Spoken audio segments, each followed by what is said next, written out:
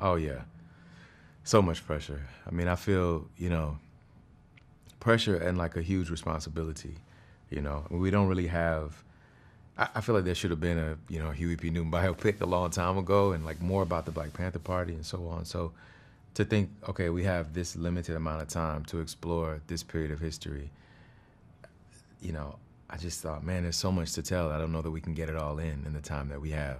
And at the same time, I wanted to make sure that what I put out into the world was something that like people, black people especially, could feel proud of. Um, so yeah, it felt like a huge pressure, and yeah, hopefully we did a good thing here.